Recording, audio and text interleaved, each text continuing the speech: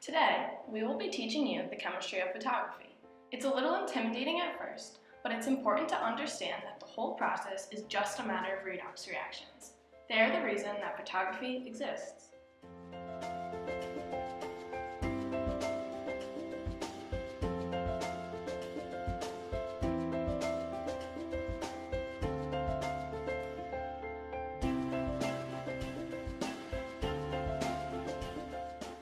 First, let's get into some history.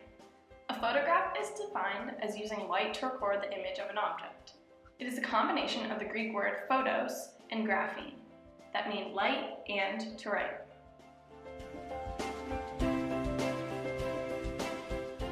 The first idea of a camera was conjured by Leonardo da Vinci around 1519. This process required images to lay on a glass plate and then retrace.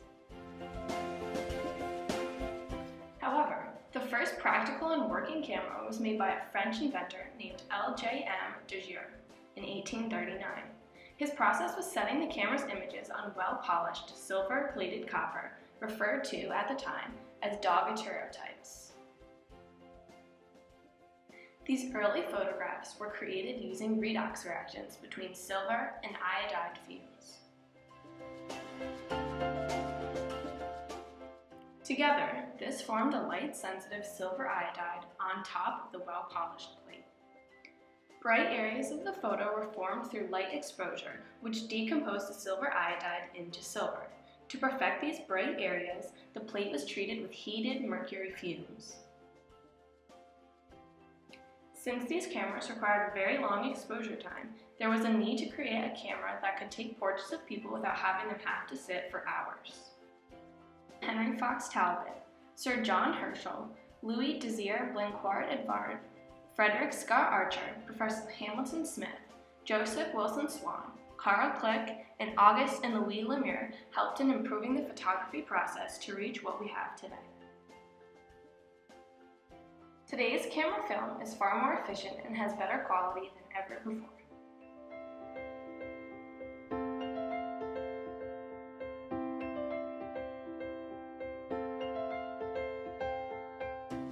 Modern film has a bottom layer of plastic to protect the film, while still keeping it flexible. It is then covered with a thin layer of gelatin filled with millions of grains of silver bromide. As light hits the film, a redox reaction occurs between the silver and bromide ions. The equation is given below.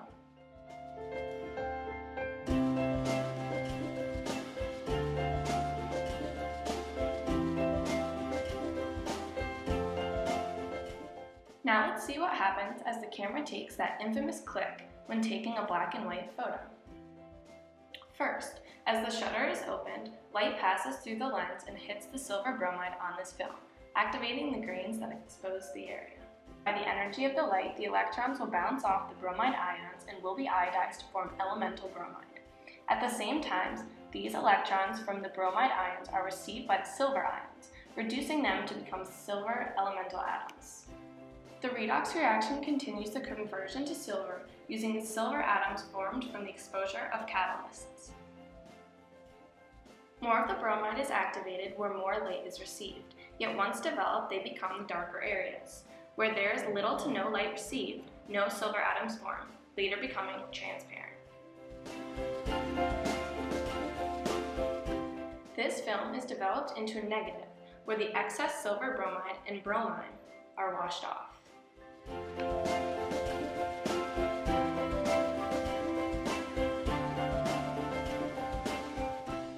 How these images are developed is even more interesting.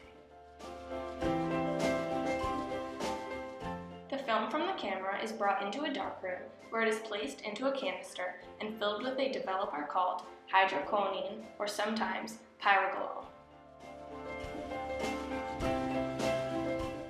Here is an example of a chemical redox reaction.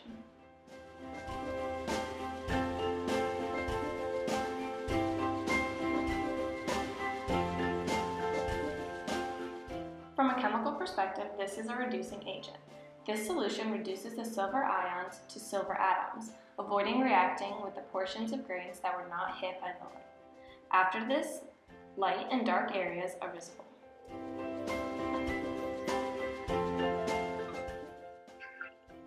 Next, another solution containing thiosulfate ions, often referred to as a hyposolution, is added to the canister to react with the unreacted silver ions.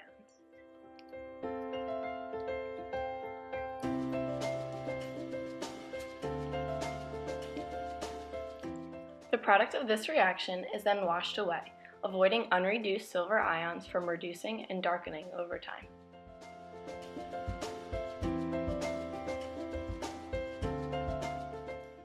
The canister is rinsed, ridding the film of any excess solutions known as soluble complexes. The negative or colored inverse is then reduced.